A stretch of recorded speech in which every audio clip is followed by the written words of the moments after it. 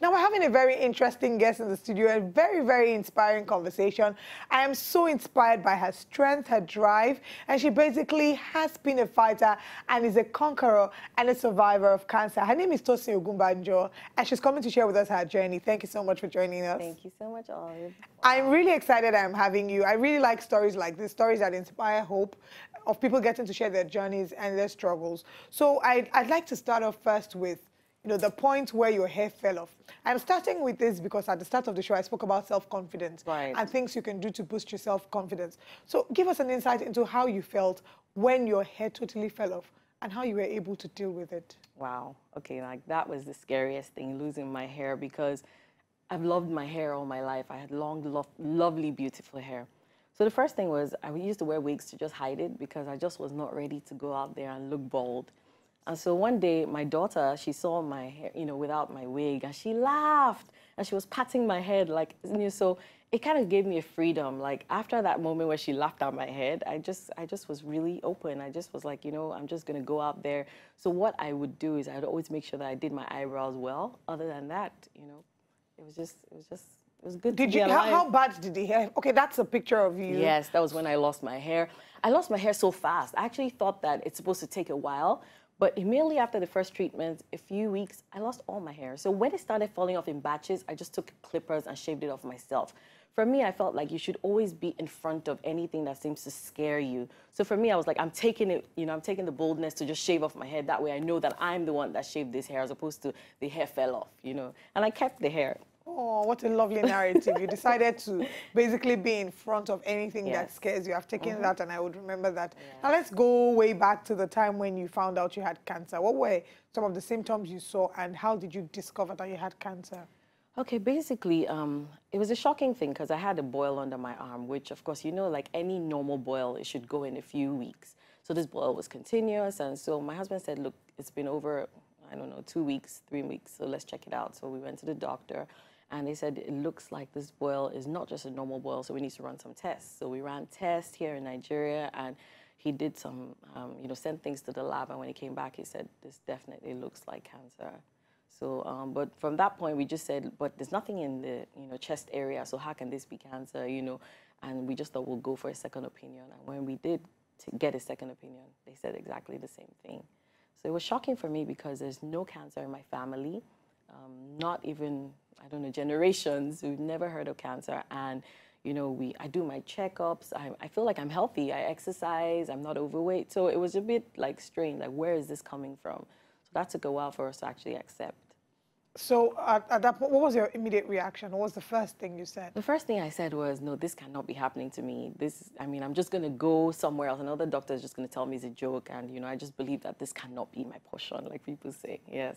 That was the first thing. Now, after that period where you got a second opinion that, it was actually cancer, what was the next step? So they said the best thing is to take it out. Take out the, any of the lumps, and let's really test that. So at least when we test what we bring out, you can know for real if this is something that is what type of cancer it is, what type of treatment. And so I had to do a surgery, which was scary for me because I don't like to go into the hospital. So they did a surgery. It didn't take too long. And then they said, let's sit and wait for the results. And then I got a dreaded call. They just called me one day. I was like, you know what? Cancel any plans you're having. You're not going to be able to leave the country for the next 6 months. And that really scared me because my children and my husband were not with me. So I was just, I was with my mom, who, of course, was just my prayer warrior and just, standing in the gap for me. But it was a really scary thing because I thought that I was going to die. I thought, God, I'm so young. I haven't done anything with my life.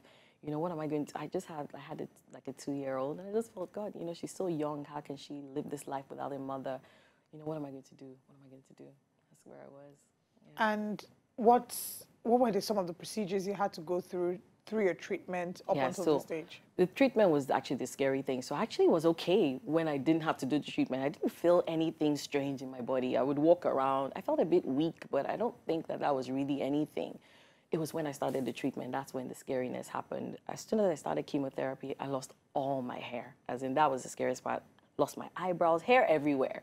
On my skin, it was just anywhere there was hair was gone. So That was scary. But after the treatment, I did that for 4 months and every 2 weeks. And so I would sit in the chemotherapy treatment room with all the other people getting the same treatment and would just sit there. There was one of the scariest ones where I had to put my hands in ice for about an hour, my hands and feet in ice blocks so that I wouldn't get nerve damage. So the treatment was very, very intense. And that was why I felt I was going to die from the treatment, not necessarily because I couldn't feel anything different, which is why I urge people to check, because you might not feel different about your body, but there's something inside that you're not aware of that is actually fighting. How well are we equipped in Nigeria to detect and to treat cancers? Now, you found out yours in Nigeria. Yes. And some people have said that, they got checked in Nigeria, they got a clean bill of health, and then they went outside the country and discovered that they had cancer. Yes.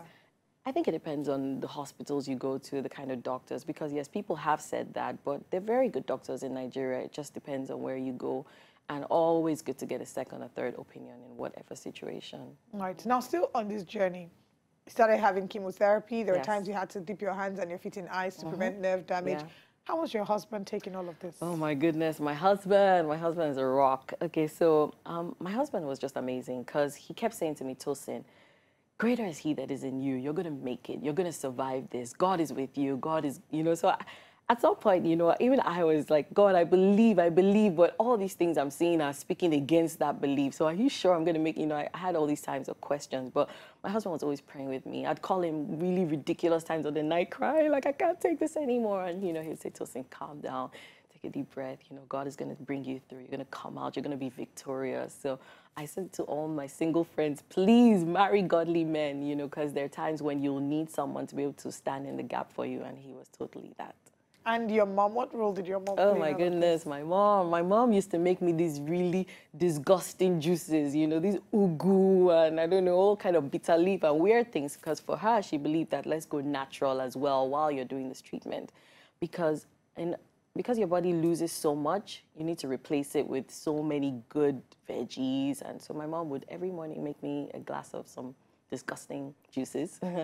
And also she was my rock. She was my prayer warrior. She was there standing in the gap. She was, I never saw her cry, but I knew that she was hurting because she would say, God, if this was, me, I'm older, take me. But this is this young girl that's going through this journey. God, pull her through. And we would always take Holy Communion just before the treatment.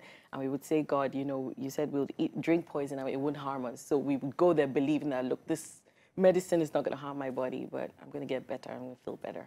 I'm sure that at the point when you started this treatment, there were some lifestyle modifications that you had to go through. So what were they? Okay, so first of all, I had to take a lot of things off my diet because I love sugar, I love chocolates, I love sweet things, zap. So I had to cut out all of the sweetness and just focus on the healthy food. So why did you cut it out?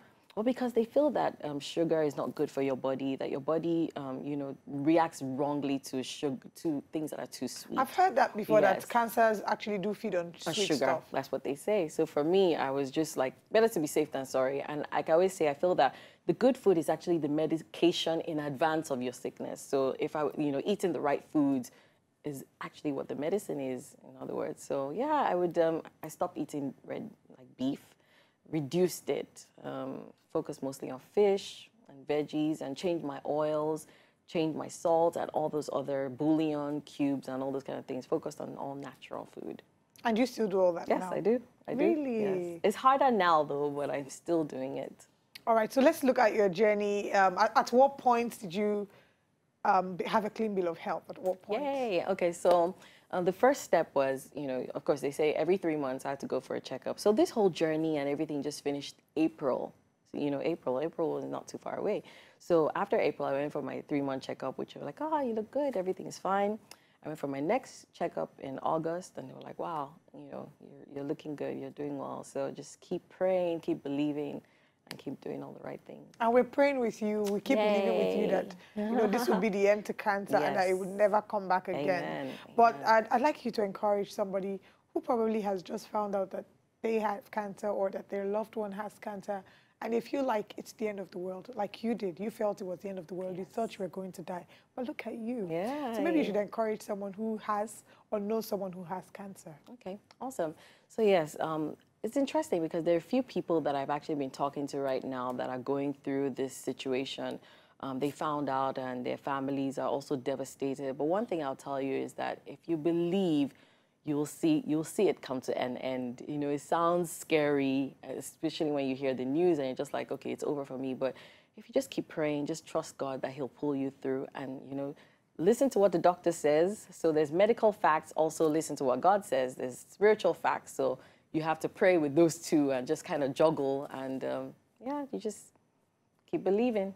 Thank you so much for sharing your journey with us, and we look forward to you having a clean bill of health, 5 years, 10 years, 20, 50. Yes. How many more years do you want to be? As many as possible. Okay, I know you also started a vlog to share your experiences and to encourage people. How do people get to see the clips? So what I'm doing right now is like on Instagram, Tosin OG, that's TOSINOGEE. Like people chat me up, people that are going through the journey. Like I said, I actually have about 6 people that I'm working with, different parts of the world, just to encourage them and to share my journey and my nutrition, what the nutritionist told me to eat, all the things I did, and just so it makes the journey easier for them. Very true. Fantastic. Thank you so much for joining us. Thank you for sharing your story with us.